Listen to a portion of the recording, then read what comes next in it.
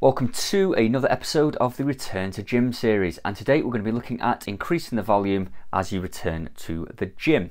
So chances are a lot of you haven't had access to the kind of weight you're normally used to lifting to in the gym, and so if you go back into that, you're going to be very sore. The muscle damage is going to be very high, and you might find that consistency of training through the week difficult if you were continuing to push the weight and the sets to where it was. So my advice would be to start with something like 2 sets of each exercise.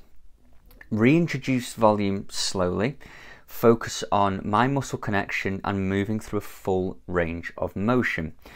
That way you're going to get really good muscle contractions, you're going to reintroduce those movement patterns in their fullest extent without the excessive muscle damage and muscle soreness if you were to go straight for 4 sets max weight.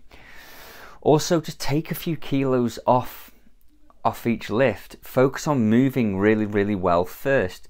A lot of us have been probably guilty beforehand of just trying to move weight, and form may have been questionable, and we certainly wouldn't have been focusing on that mind-muscle connection.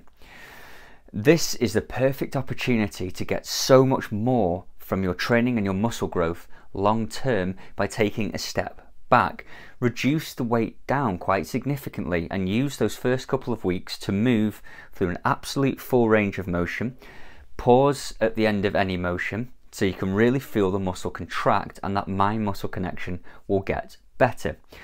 As your sort of neuromuscular side of things improves over time, you will get stronger and you'll be able to just lift a little bit heavier over the weeks, but spend that time with lower volumes to get so much more from your muscle growth. So to summarize, guys, start with something like 2 sets of each exercise, reduce the volume down so the muscle soreness and the damage and fatigue from that session is a lot less, full range of motion, focus on the mind-muscle connection. So that's my introduction to volume. I hope you can join me on the next episode of this series. Have a good day, and if you do have any questions, drop them in the comments below or message me directly. Have a good day, and I will see you tomorrow.